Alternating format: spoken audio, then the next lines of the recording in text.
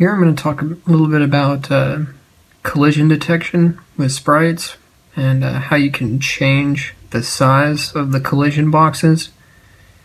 So what you want to do is for any sprite to be able to detect collision, either what's colliding with it or vice versa, you're going to have to use the SPCOL command.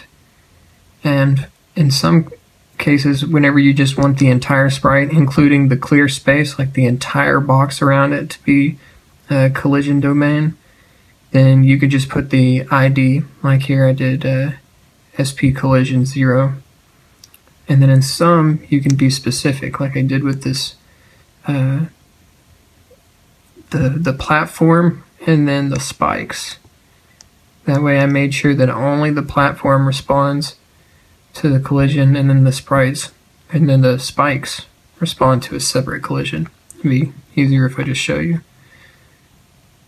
You see I've got, whenever my finger is over the platform, it lights up the hit platform, and then whenever I touch the spikes, then whenever it touches both. And as you can kind of see how those work.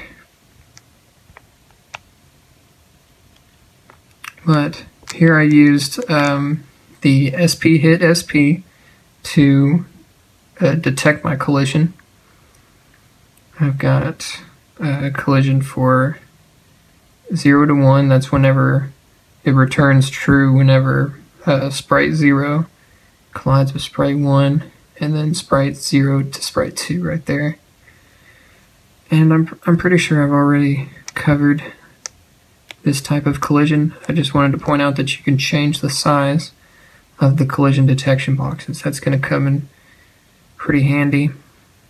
And that was one of the most frustrating things about the game demos, that the sprite collision boxes are all off.